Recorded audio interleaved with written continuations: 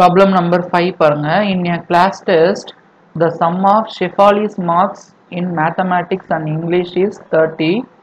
Had she got 2 marks more in maths, 3 marks less in English, the product of their marks would have been 210. Find her marks in 2 subjects னு கேட்டிருக்காங்க. So ஒரு ஷெஃபாலின்ற ஸ்டூடெண்ட்டோடைய mathematics மார்க்கையும் English மார்க்கையும் add பண்ணால் 30 வருது. ஓகேங்களா? அப்போ maths mark plus English mark, ஓகேங்களா, அது ரெண்டையும் ஆட் பண்ணிங்கன்னா 30 வருது. இதில் ஏதாச்சும் ஒரு மார்க் வந்து எக்ஸ்ன்னு எடுத்துக்கோங்க. ரெண்டு மார்க்கையும் நம்ம இன் டர்ம்ஸ் ஆஃப் எக்ஸுக்கு மாற்றணும். ஸோ நான் என்ன பண்ண போகிறேன் அப்படின்னா, மேக்ஸ் மார்க் நான் என்ன பண்ண போகிறேன் அப்படின்னா எக்ஸு அப்படின்னு எடுத்துக்க போகிறேன். அப்போ இந்த எக்ஸ் போட்டிங்கன்னா X plus English mark equal to 30. அப்போ இங்கிலீஷ் மார்க் வந்து இந்த ப்ளஸ் எக்ஸ் இந்த பக்கம் வந்ததுன்னா 30 மைனஸ் எக்ஸ். அப்போ மேக்ஸ் மார்க் வந்து எக்ஸு, இங்கிலீஷ் மார்க் வந்து 30 மைனஸ் எக்ஸ்.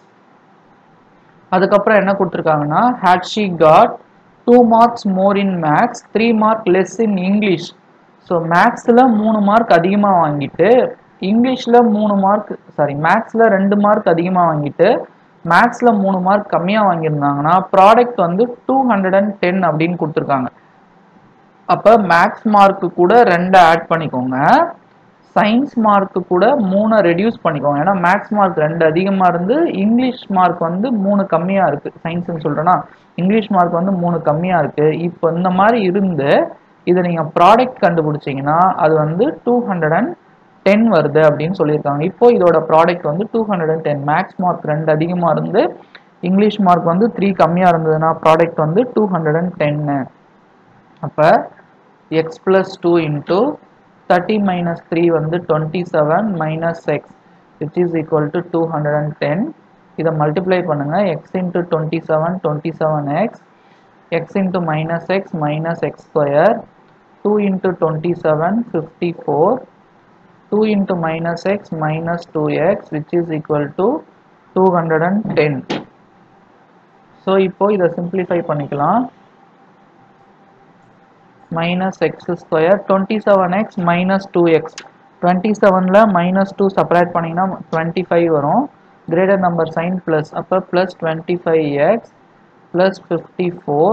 இந்த 54 அப்படியே தான் எழுதிக்கிறேன். இந்த minus x square அப்படியே எழுதிட்டேன். இந்த 27லேருந்து 2 செப்பரேட் பண்ணால் 25, greater number sign plus. So இந்த plus 210 இந்த பக்கம் வந்ததுன்னா minus 210 which is equal to 0. So இதை வந்து நம்ம மைனஸ் இதை சிம்பிளிஃபை பண்ணிக்கலாம். Minus X square plus 25x, இதுலேருந்து இதை செப்பரேட் பண்ணிங்கன்னா 156, greater number sign minus which is equal to 0. So இங்கே இனிஷியலாக மைனஸ் இருக்குது. அப்போ அந்த மைனஸை கேன்சல் பண்ணுறதுக்காக இது எல்லாத்தையுமே ஒரு மைனஸால் மல்டிப்ளை பண்ணுங்கள். So multiply by minus, மைனஸால் multiply பண்ணிங்கன்னா எக்ஸ் ஸ்கொயர், இங்கே மைனஸால் மல்டிப்ளை பண்ணிங்கன்னா ப்ளஸ் வந்து மைனஸ் ஆகிடும், மைனஸ் 25x, இங்கே மைனஸால் மல்டிப்ளை பண்ணிங்கன்னா ப்ளஸ் ஆகிடும், ப்ளஸ் 156 ஈக்குவல் டு 0. ஸோ இதை தான் நம்ம என்ன பண்ணணும் அப்படின்னா, இதை தான் வந்து நம்ம ஃபேக்டரைஸ் பண்ணி மார்க்ஸ் வந்து கால்குலேட் பண்ணணும். ஸோ இதை வந்து நம்ம first B square minus 4ac calculate பண்ணிக்கலாம். இதில் வந்து இதை வந்து இது கூட கம்பேர் பண்ணுங்கள். Ax square plus px plus C equal to 0 கூட கம்பேர் பண்ணிங்கன்னா a வந்து 1, b வந்து minus 25, c வந்து 156. அப்போ b square minus 4ac equal to minus 25 square minus 4, a வந்து 1, c வந்து 156. ஸோ மைனஸை ஸ்கொயர் பண்ணிங்கன்னா ப்ளஸ், ஓகேங்களா, மைனஸ் ஸ்கொயர் பண்ணிங்கன்னா ப்ளஸ், 25 ஸ்கொயர் பண்ணிங்கன்னா 625 மைனஸ் 4 இன்ட்டு 125. ஸோ 125 4ஆல் மல்டிப்ளை பண்ணோம், 156 4ஆல் மல்டிப்ளை பண்ணும். 156 4ஆல் மல்டிப்ளை பண்ணிங்கன்னா 624 வரும். ஸோ இதுலேருந்து இதை மைனஸ் பண்ணிங்கன்னா 1 வரும். இப்போ நம்ம எக்ஸ் கண்டுபிடிச்சிக்கலாம். எக்ஸ் வந்து குவாட்ரட்டிக் ஃபார்முலா போடுங்க. Minus B plus R minus B square minus 4ac divided by 2a minus B வந்து மைனஸ் 25 இல்லையா, அப்போ இங்கே ஏற்கனவே ஒரு மைனஸ் இருக்குது, அப்போ plus 25 plus or minus root b square minus 4ac வந்து 1 divided by 2 into a வந்து 1. அப்போ 25 plus or minus 1க்கு root எடுத்தா 1 divided by 2 1s are 2 இது தனித்தனியாக பிரிச்சுக்கோங்க. 25 + 1/2, 25 - 1/2. அப்போ 25 + 1 26/2, 25 - 1 24/2. இதை 2 டேபிளில் கேன்சல் பண்ணிங்கன்னா 13, இதை 2 டேபிளில் கேன்சல் பண்ணிங்கன்னா 12. ஓகேங்களா? அப்போ 2 மார்க் வருது. ஓகேங்களா? ஸோ அப்போ நம்ம இதை 2 கேஸாக எழுதிக்கலாம். கேஸ் 1. இப்போ மேக்ஸ் மார்க் வந்து ஃபஸ்ட்டு 13 எடுத்துக்கோங்க. ஏன்னா ரெண்டுமே ப்ளஸில் வரதால 2 ஆன்சருமே வரும்.